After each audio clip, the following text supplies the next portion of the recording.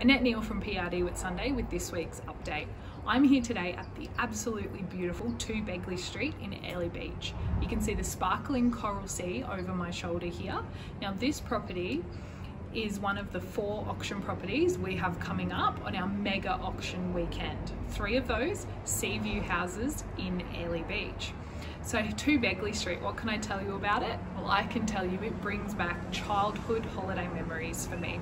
Walking in here, it's just like a time warp, very, very retro, and it's amazing. Brings back absolute seaside holiday memories. So this one is a hot property. We have had massive inquiry on this, and we're expecting it to be highly fought on auction day. So if you do have interest, get in quick, call Sean Dobbins, the listing agent, and he'll be able to help you out.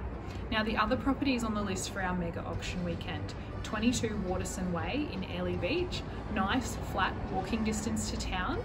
Not quite as prime a sea view as the one over my shoulder, however it will get you into the Airlie Beach market. Would make an ideal holiday let, and it is fully renovated from the floorboards up. It's in an absolutely amazing prime location, 400 metres flat walk from the main street of Airlie Beach. Now the other sea view property we have is 17 Nara Avenue. Now that one is a little bit further up the hill in Airlie Beach, an amazing dual living. So completely separate upstairs, downstairs. You have 2 bedrooms, 2 bathrooms upstairs, downstairs 2 bed, 1 bath. Could be holiday let separately. Perhaps you want to put the teenage kids downstairs to keep them out of your hair.